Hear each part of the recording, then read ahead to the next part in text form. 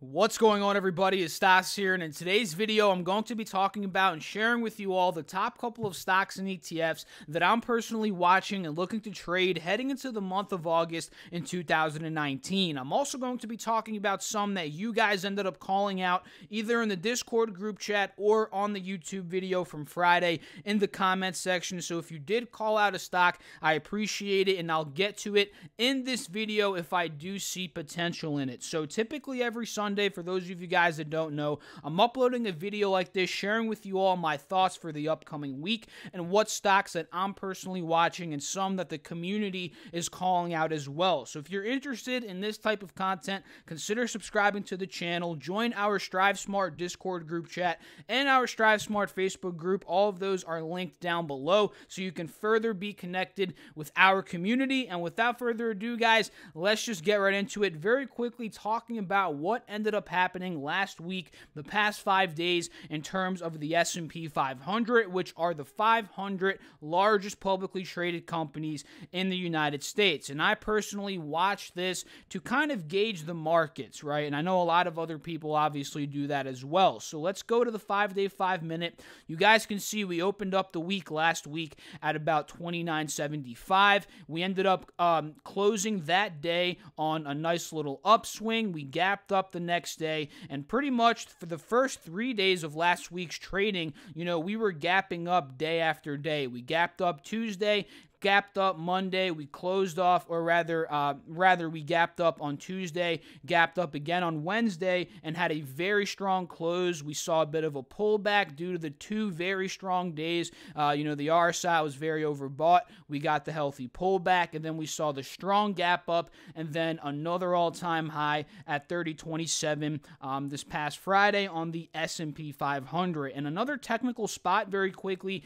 I might as well mention it right now that I'm noticing that the S&P broke, was this resistance at about 30.15 to about 30.20. That break, the all-time high, that's a very strong bullish move, and now I'm looking to see whether or not the S&P is going to pull back and potentially retest this old resistance as a new support and maybe continue from there, guys. So overall, in terms of the S&P, that's what I'm seeing right now. The markets in general, they're very, very bullish. They've been hitting all-time highs, and the technicals, they're pointing to more green in my personal opinion. So let's just get right into the list, guys. I have a pretty hefty list here on my piece of paper of stocks and ETFs that I want to talk about, and I don't want this video to be too long, so let's get right into it. So the first one is Micron, guys. Ticker symbol MU.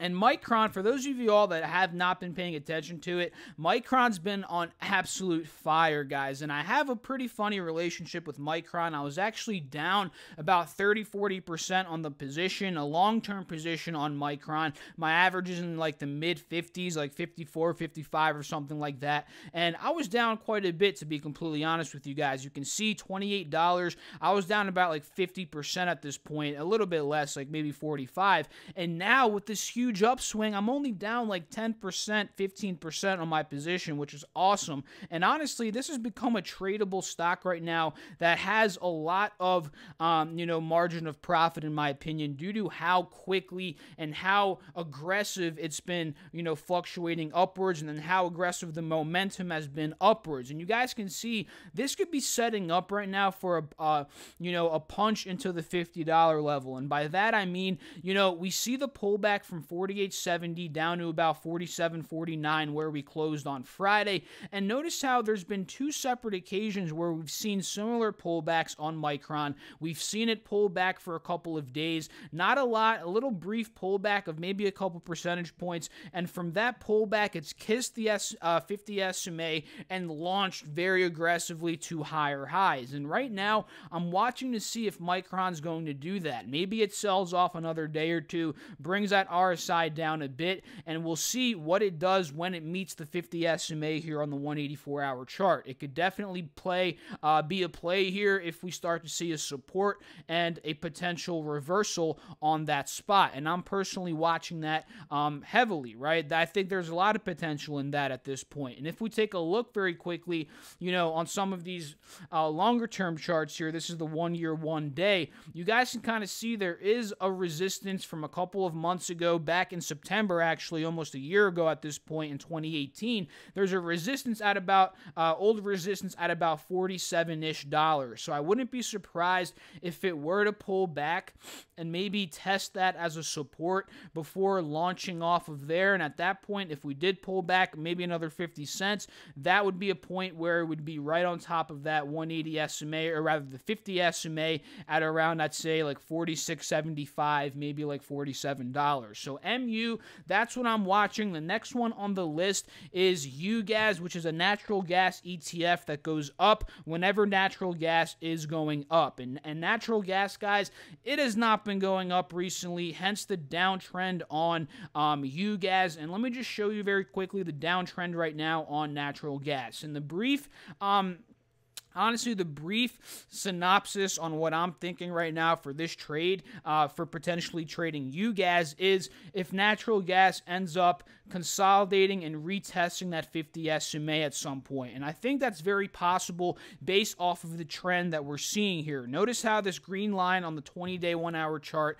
this has been a resistance for natural gas. And notice how every time we've pushed to a lower low, we've consolidated a bit, and every time the RSI has gotten very oversold, we've consolidated a bit, and we've recovered, testing the 50 SMA, and then getting dumped down again. So at this point, we may recover a bit, and if you see it getting into the 220s again, that's a very good recovery in my opinion, a very good sign of recovery rather in my opinion, and we may be going back up to test that 50 SMA, and at that point, you know, that little breather that natural gas might get to the upside because it's been getting hammered, that could be a point in time where we hop into UGAS, because again, it goes up whenever natural gas is going up. So we can see up to the 50 SMA, there's about a 6-7% margin on UGAS right there, guys. And of course, the beautiful thing about inverse ETFs, UGAS is an inverse ETF, by the way. Its inverse is DGAS, is if, let's say, we profit on the upside here, or we miss the move pre-market and you see it's getting rejected,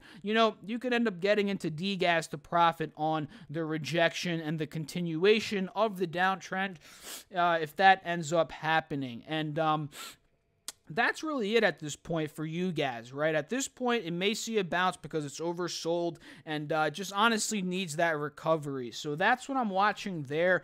Amazon is another one that's been requested, and honestly, I'm watching this one as well. Of course, I'm watching a lot of these tech stocks. And Amazon, I think, yeah, they did report earnings the other day. I didn't really dive into too much research on their earnings. I don't even own Amazon. The truth is, I've never owned Amazon in any of my stock accounts. Fun fact of the day. But if we look down here to see what their earnings were, because honestly, there's been a lot of earnings. I forget what did what. But anyway, you know, if we can't find it, it's no big deal at this point.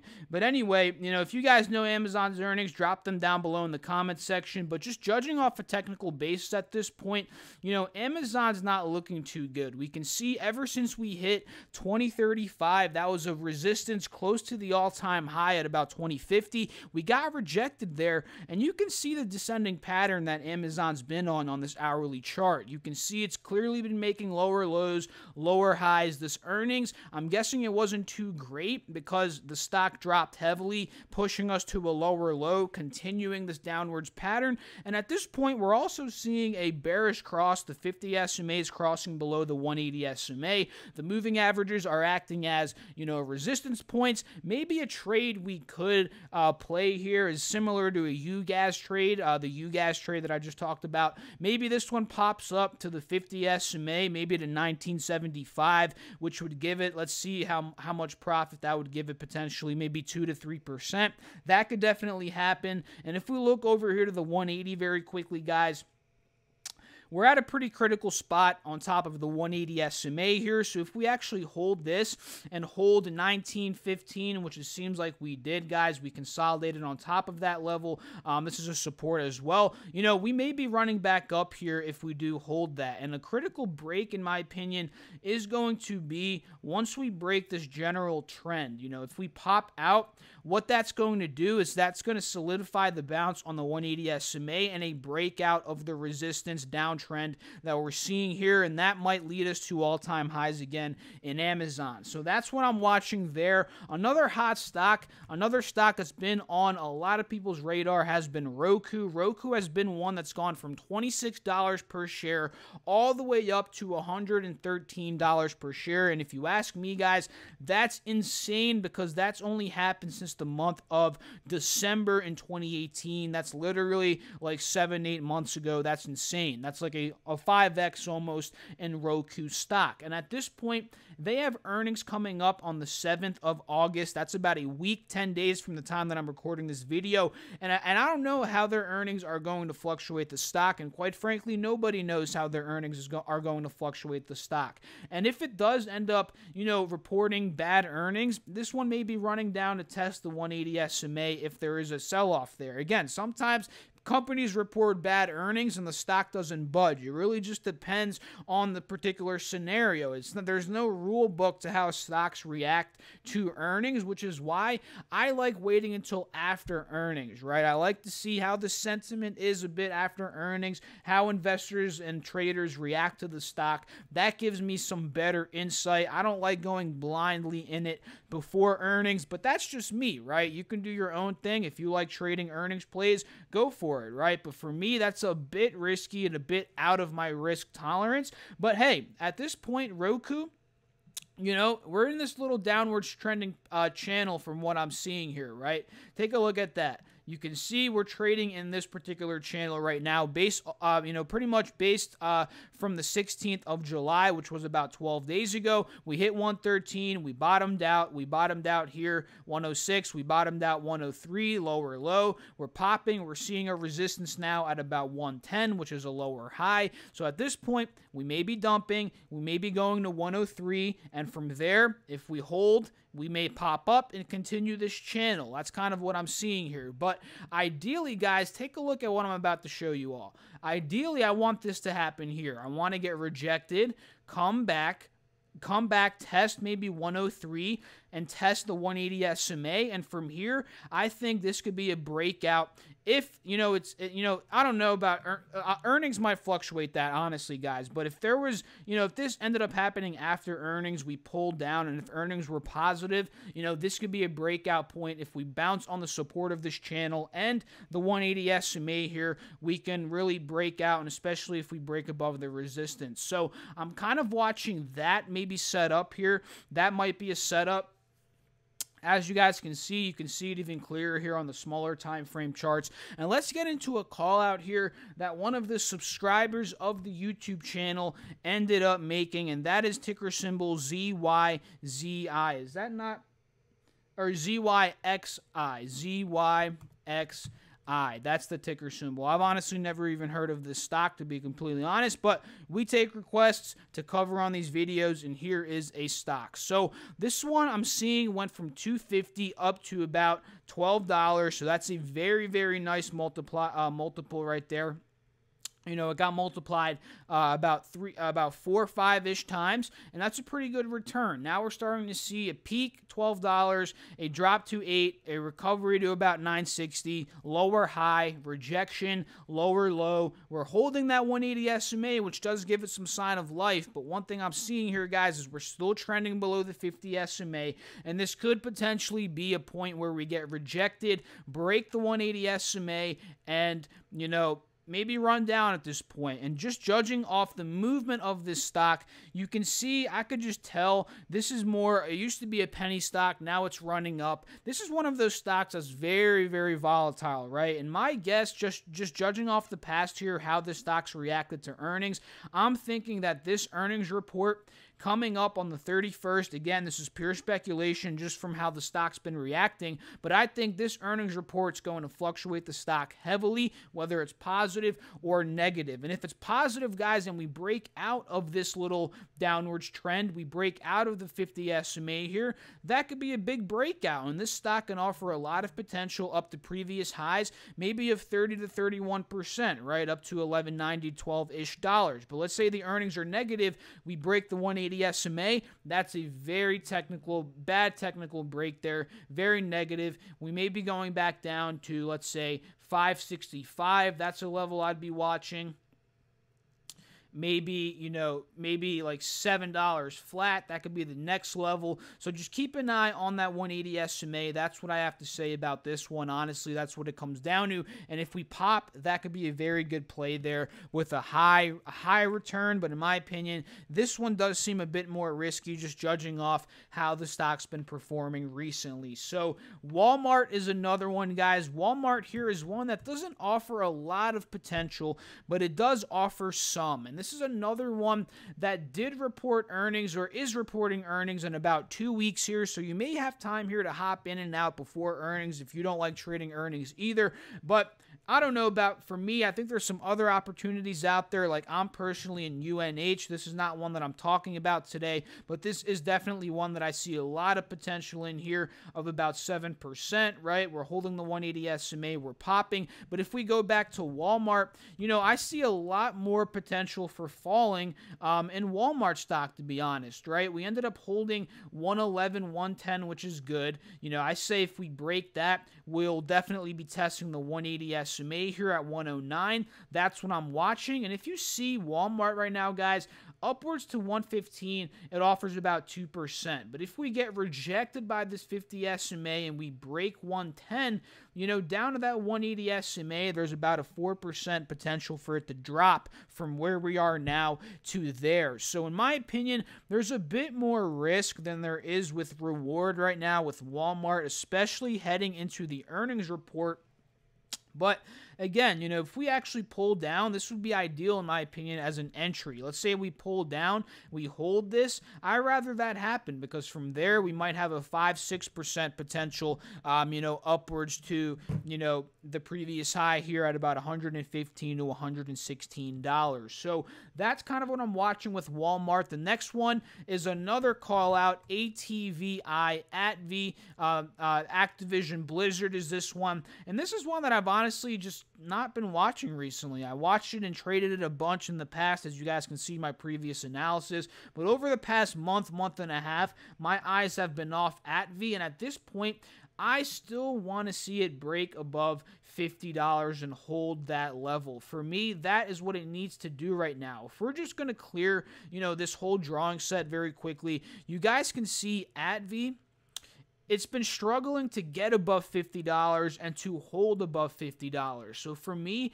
this is a textbook like horizontal pattern at this point that ATV's in, right? Very clear support at around $40, very clear resistance at $50. For me, I need to see it break 50. It's almost there. It's at a spot of resistance that it hasn't broken above in months at this point, right? It broke above it a couple of times very briefly, but it's failed to hold that level. At this point, I need to see a pop, and hopefully earnings are good, and hopefully earnings are what get us above this $50 level. And at that point, if we hold it, there's a lot of room to run, because you guys know ATV has been crushed. A lot of the video game stocks have been crushed. If we go to the 1-year chart, you can see the stock. This stock was $84 a couple of months ago, guys. That's crazy. So from 50, the next spot we can go to is 52, and from there, you guys can see how much margin is available, right? This could be a long-term swing even. You can see $62, $63 is the next resistance, and from 50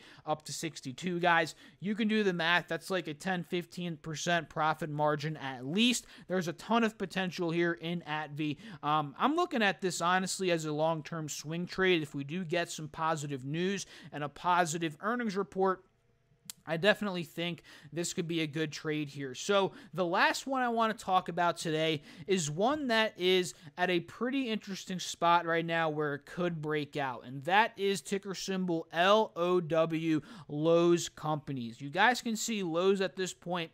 We are pulling back from the high at about 108.